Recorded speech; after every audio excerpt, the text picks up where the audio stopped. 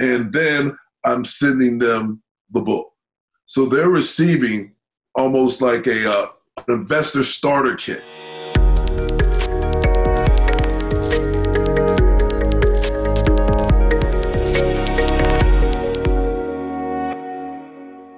So again, just kind of starting out with the interview a little bit.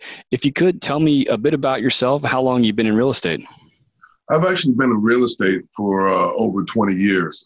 I've worked in a multitude of different facets of real estate, from property management. And there was a point in time where I had my own brokerage, a lot of the service areas, corporate leasing, all the way to landscaping, plumbing, building and engineering services, maintenance.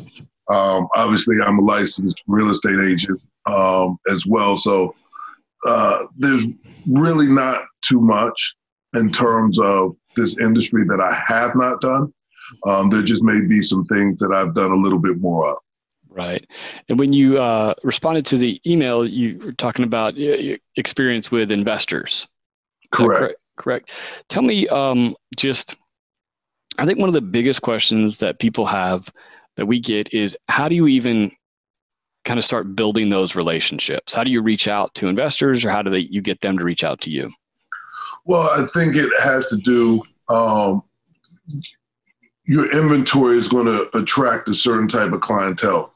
You know, at the end of the day, I tell all of the investors that it doesn't matter where the property is, what the property is, because it should be, to the extent possible, an emotionless determination, meaning that the numbers should dictate the deal. Whether it's a good deal or whether it's a bad deal, it should all be determined on the bottom line.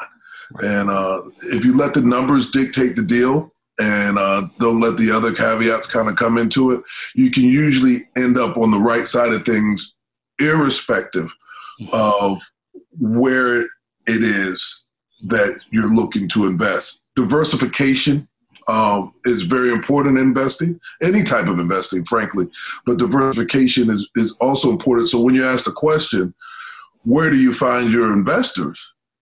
Your investors can be as diverse as the diversification of the portfolio itself.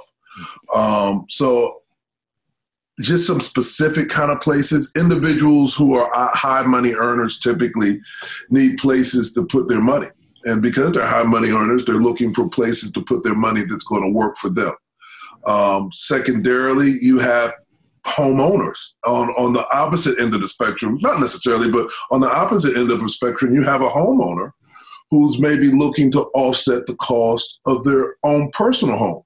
So something as simple as a duplex or multi-unit where they can live and rent where they live to offset their costs can also be considered an investment. So it's a wide-ranging question, but once you kind of find your own kind of personal niche and level of comfort, you can better answer that yourself. But people are all over the place, from actual owners to high money earners looking places to put their money, to the individuals just starting out looking to get away from their job, 9 to 5, you know. And I tell the investors very often, rather get paid once for putting in the door or get paid each time the door opens and closes.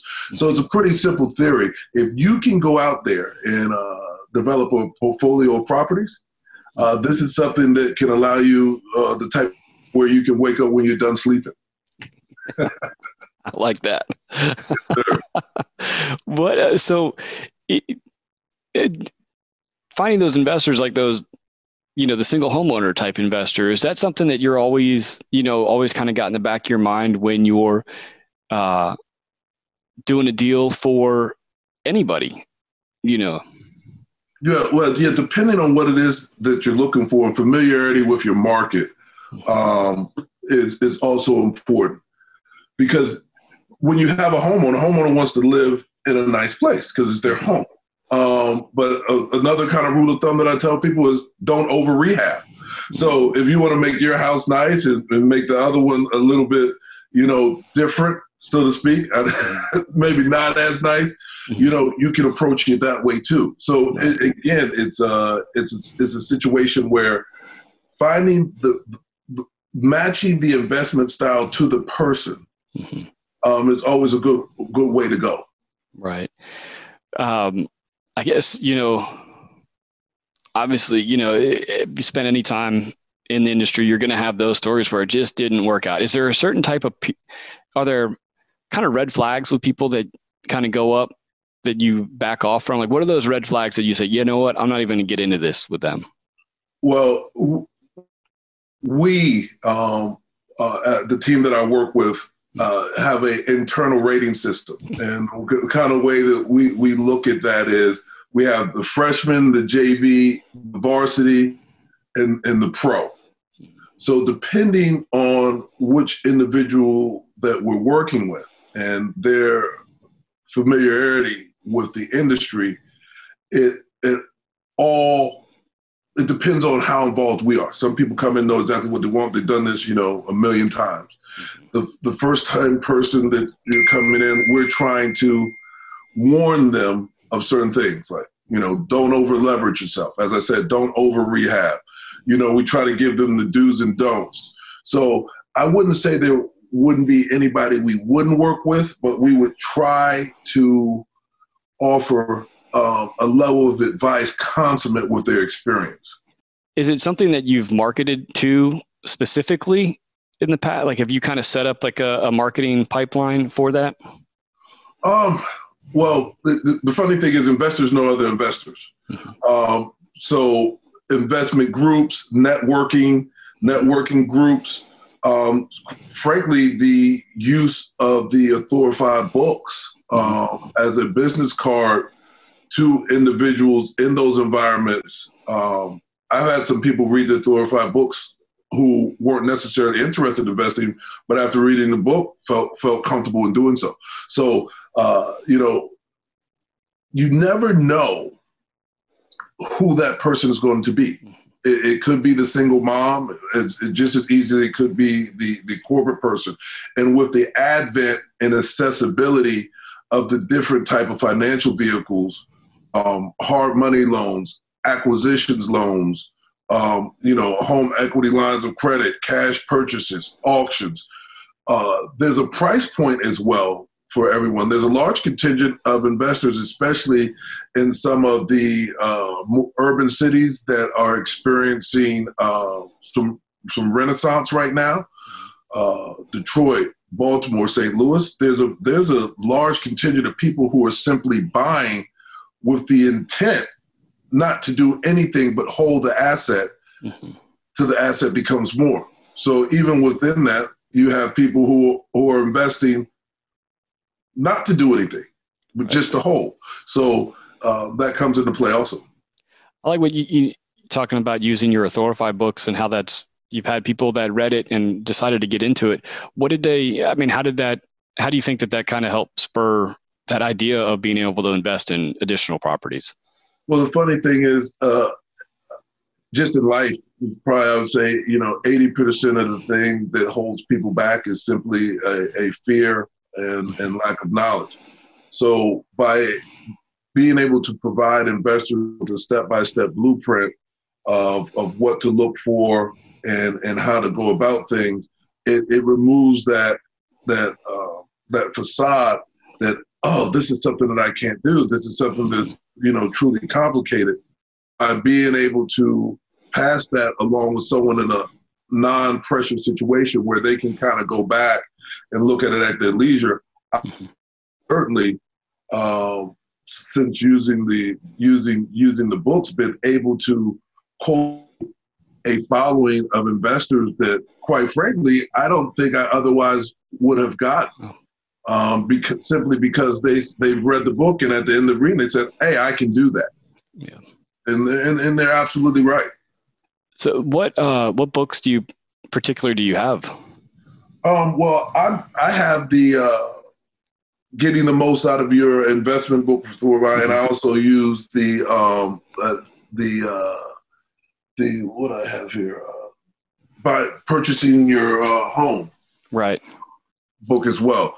So I'm focused on buyers, and I'm probably going to diversify my Authorify relationship as well. But I'm focused on buyers because I would say 75% of my buyers are investors. And to be candid, out of that, probably 50% of those are out of state. California, New York, Georgia, North Carolina. And as I said, I'm in the DC metropolitan area. So finding the value in a place that's, as I said, undergoing a renaissance and where there's a lot of money to be made. As I said, I've been doing this for 20 years from the DC metropolitan area. 20 years ago, Southeast DC on the news and in person was probably one of the roughest, toughest cities to live in. Right. Now you can't find any inventory, period. And if you find something, you're not. If you can find it for 500 to 600,000, it's a good day. Yeah, that's, I think, the direction where some of these other cities are headed, and I think why so many people are anxious to learn and ultimately to get involved. Right. So, what's your process for getting your investor book into people's hands? Is that something you send them, right out of the gate, or is that something that kind of goes to them throughout your process of helping them find their first place? Well, as I said a moment ago, we have the freshman, JV, varsity, and pros. So I don't too much shoot the book to the pros. But as opposed to being condescending or being negative with some of maybe the lesser experienced investors, subject matter that they bring up that I may say, that's a red flag or a speed bump. I'll say, hey, this particular subject is covered in this book. If you'd like to know a little bit more about it, maybe you don't have to read the whole book. Why don't you read the chapter on staging and the important? Why don't you read the chapter on financing and what to look for there? And by introducing in small doses to those who are already involved, as I said, giving it to somebody who is fearful and hasn't gotten involved yet, that's a clear. Please take one of these. For someone who's maybe struggling in some areas or isn't as confident in some areas or maybe taking a wrong path in some areas. So it doesn't seem like I'm, speaking down. I say, hey, check it out in the book. And then it becomes something that they've, in a sense, discovered and corrected organically, as opposed to having someone, say, don't do this, don't do that, go do this, go do that. They're able to kind of read and react in their own time frame.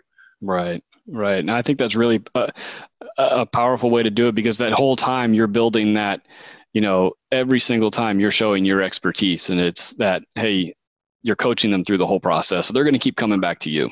Correct. And ebook, the electronic book, I'm able to send right out. So the process for me is I speak to an investor.